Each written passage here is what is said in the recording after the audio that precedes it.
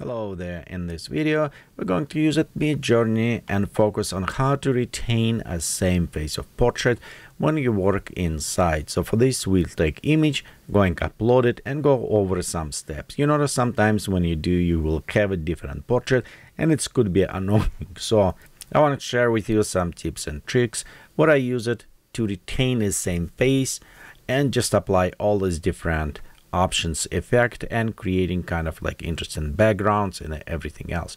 So first what we need to do, we need to upload our image we're going to use. You can do a couple ways. One, you can just drag and drop in interface of Discord where it will upload an image, or you can click just on a plus and select upload file, which is open interface, and you can upload it.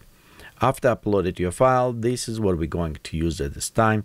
You need the reference, this image reference. You can by click on this image and right click and select copy image address. That will be inside the Windows. On Apple you will have it copy image, a little bit different options but the same things. So when you do, you copy this address. Now it's inside. Next, what we want to do, let's test a couple things. One, we'll go click imagine, put it our long string of the text, and of course we need to put it some prompt. For this we'll just go ahead and type portrait. Very simple things, nothing fancy, and press enter. So this should take our image and generate portrait with this. Next, we need to modify and tell MidJourney how much we actually want to use it of the portrait, retain the same look. So what I'm going to do right here, you see we have a short path to our image. I'm just copying this top short path. Instead, you remember we have this old long. It's pointless right now because the short is given to us. But look what's happening right here. If we have a reference to the image, we have a reference portrait, and it does not resemble. It does not look bad, but it's not what we wanted. And here's a couple problems we have. If we look on a string, we have no image weight, and most important, we have these stylizations which will mess up with us. So let's go do this way. We'll go have it imagine. We'll go paste that path to our image that we was using, space portrait dash. Next we will need to specify IW as image weight, and we'll put it 2. It's a maximum we can have it. It's how much image will influence our content. And next we'll have a W, S for the style, and let's set style to the 0. I notice sometimes people may have a problem, seems like they follow everything, but style can be set in different options. One, you'll notice we set style through the command line, and it will override our primary style. What I mean override, because if we're going in type style, actually in settings, it's in the settings. If we go in a settings, you'll notice in the settings right here it says style high. So we don't want the style high, we want to disable it. And as we're doing, this image will resemble a little bit closer and closer to what we wanted. Another thing I found out, it does work if we can retain some of the seed for the image that we like it. Sadly, what I found out at this moment, if we're going inside the MidJourney on my own library, and usually you click on 3 dots, go copy, and then copy, you have it right here, seed. But I think it's at the time of recording, it maybe will fix in the future, but it does not work, because if I click copy seed and it says copying seed failed, please try again. So for some reason that options it does not work, but you won't get the seed, so it will resemble as close as possible to the image that you want to do it. Look right here where we have it. We have our actual image much closer resemble to our original image already. It's not exactly the same copy, but facial expression very good.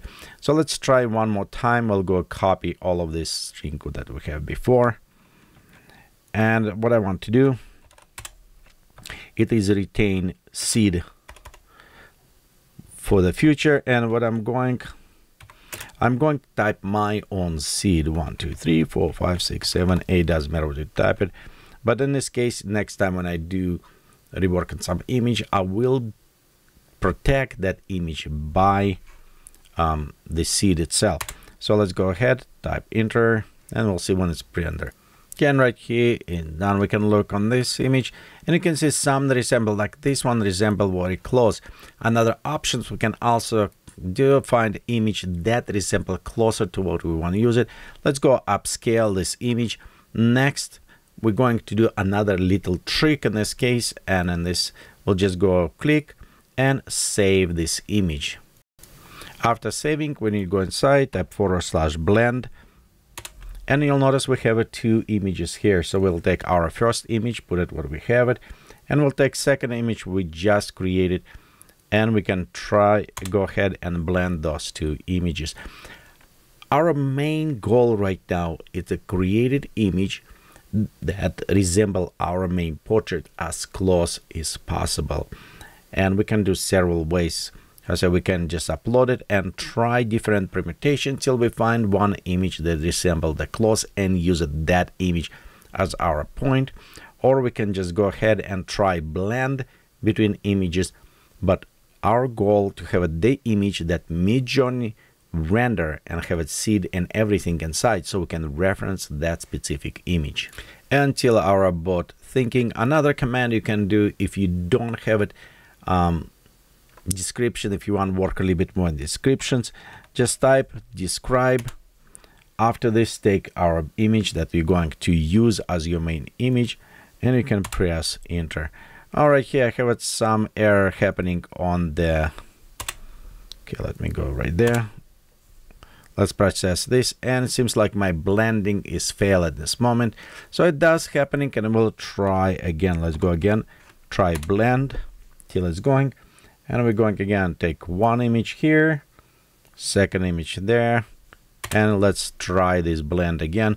As is blending, we'll look what is preferred. And right here you can see describe will take our image and try to tell us what it's seeing in this image. And in many cases, it does help when we try to have a portrait and again a stylization. What I mean by this,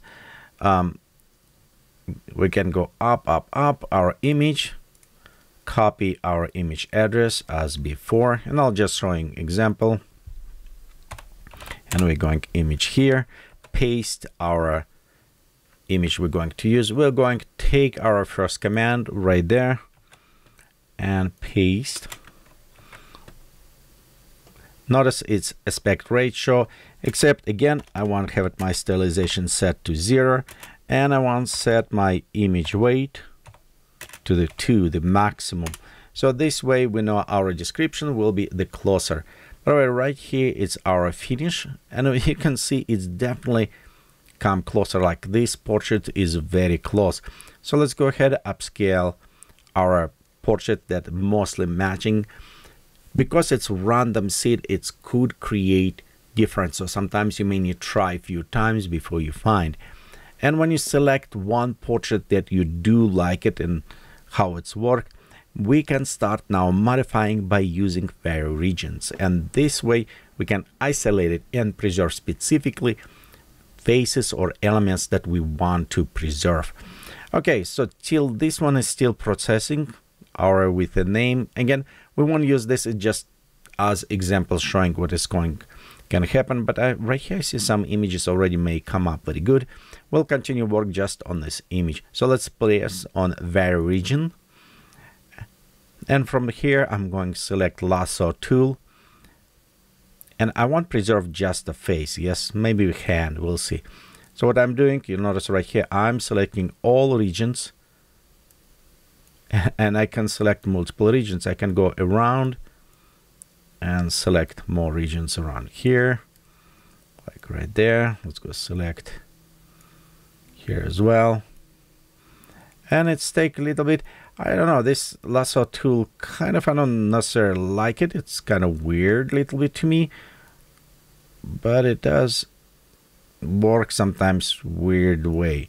Okay, general, you can see right there I'm going and just select those small elements, just isolating general face out of this, and I'm not sure if I want to select hand or not. Okay, there you go. And at this moment, we can also modify whatever we wanted. So let's go, it says style 250. It's my default. We don't need this about that. And we'll just type maybe cyberpunk goal plastic gadget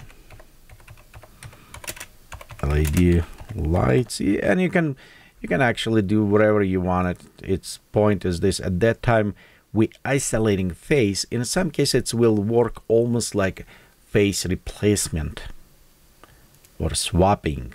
And now we're ready to go perform. All this what's happening is we'll take this face and replacing.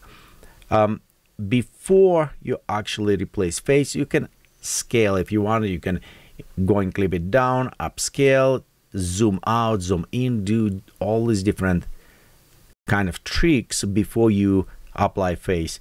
I just keeping this process so we can see how it's actually will work in this way. But over here is you can see when we use it our image and we use it from our descript, we use the line from our descript, and we're using style 0, weight 2, and right there we have the preserve. Actually face preserve quite a bit nice. This is look almost exactly the same face. It's very recognizable face. And here we have it our same face. You remember we preserve this face. Look on this hairs change, everything around change. And that one look very weird. So we can select one, like upscale in this case. And after upscale, we can now definitely work, for example, with the zoom out. If you're interested in this, or we can make different ways, like going left, right, you know, panning, all this scanning, whatever it's come in your mind. So just for fun, let's go ahead with zoom out in one case, and let's go down.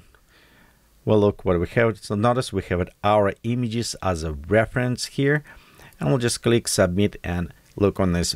If you do not modify your text as you're going down, most likely the faces will repeat it and some other weird stuff happening. But I think for the test, just to showing what's happening, we can go ahead to do this and see what's come up. Okay, so here is our zoom is done, and we can see it's actually did a very good job. And we still have our fingers, everything. You can notice we did not add any additional element. Of course, we can specify a little bit more, set like maybe in a workshop or something. I don't know, whatever come in your mind, but you'll notice it is preserve our face perfectly, because all what we did, we isolated everything around and we preserve just the face that we wanted, and it's worked very well. And this one that actually way better than I expect. I mean, seriously, look on this. It's extend arm buttons. It's definitely, even with that script, it did way better than I expected at all. Well, thank you for watching this video. Hopefully you're enjoying. If you do, please subscribe, give it likes, share this video, and have a great day.